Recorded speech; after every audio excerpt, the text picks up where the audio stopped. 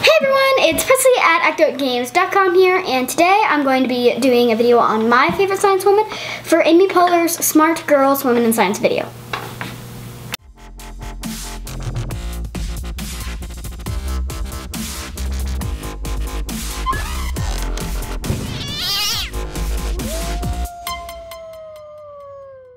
So Amy Poehler's Smart Girls and Joe Hanson's It's Okay to Be Smart have teamed together to make a video project, and they've asked people to post a video talking about their favorite women in science role model and why they like them for their video project. So it should be no surprise that my favorite woman in science is Emily Graslie. In fact, I love her so much that I did an impression. Here's a clip of me being Emily. And what is a trilobite, you ask? A trilobite is an early arthropod. Arthropod. What's an arthropod? Arthropod. An arthropod. Arthropod. Is a hard-bodied invertebrate like our modern-day lobsters and insects. It was really fun to do, by the way. I love that video. Go check it out. Emily Graslie from? Emily Graslie from The Brain Scoop. From The Brain Scoop. That's right. The channel's The Brain Scoop. We just call her Emily. Your shirt. Yes. I didn't notice that I was wearing this shirt. Her Brain Scoop shirt. I didn't notice that I was wearing this as well. Cool. Okay, so why is Emily your Women in Science role model? So she's one of the first science YouTubers that I've watched, and she has this really fascinating and awesome series about dissecting a wolf. Even though it can be gross at times and there's like blood and organs everywhere, it was still really fascinating to see what the insides of a wolf were like. And I love wolves, so it made me happy to know more about them. And another thing we really like about her is she doesn't make science girly to get girls into science, because science is a cool enough thing by itself to get everyone interested in it, and you don't have to put it in a pink tutu to get girls interested in it. It's cool the way it is. That was perfect. Nice, thank you. And we've met her a couple times, and she is really nice, and she's really generous with her time, and she talks to me, and she's really nice, which is another big reason why I like her, because she's not like she's really nice on camera, and then she's just rude, like really rude off camera. I haven't run into anyone like that, but I hope I never do. Okay. She was the first person that introduced us into STEAM, which is STEM plus art.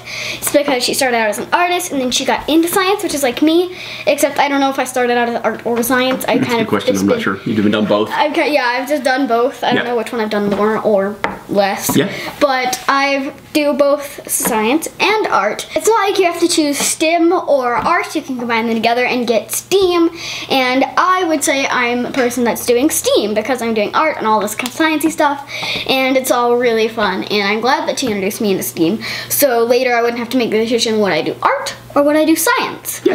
I do STEAM. Yeah, I agree with that. So I agree with everything that Presley had to say. I think Emily's fantastic. We've been watching her for a couple of years now, and I think she's been an excellent role model for Presley.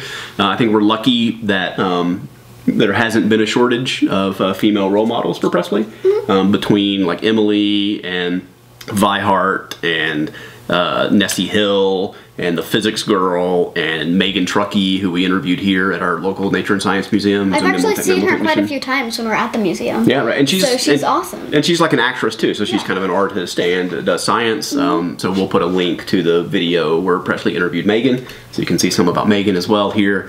I think Presley's been really lucky to, and all of these women have been extremely generous with their time with Presley and spent time talking to her and been extremely nice to her. And I got to see all the cool specimens in the back of the science. You did. I mean, you got a tour behind the scenes at the Nature and Science Museum. They had awesome specimens that I wonder why they aren't displayed. Yeah, they've all been really fantastic. So I think Presley's been really lucky, and she's growing up in a space where there's not a shortage of, and it's not even that we're sort of seeking out necessarily a female scientist to do some of this. It's just some of the best content out there is being created by women right now, which I think is great. We wouldn't necessarily be watching a lot of it just because that women were generating it, but it's all excellent content. It's some of the best science content out there as well. So I'm really happy about that. Yeah. So after all that said, who do you think is my favorite girl in STEM? I'm actually not sure, to be honest, because there's so many awesome ones. It's hard to choose. Yeah, mine's pretty easy. Yeah. It's you. Yay. You're my favorite STEM girl by far. Yeah. Right?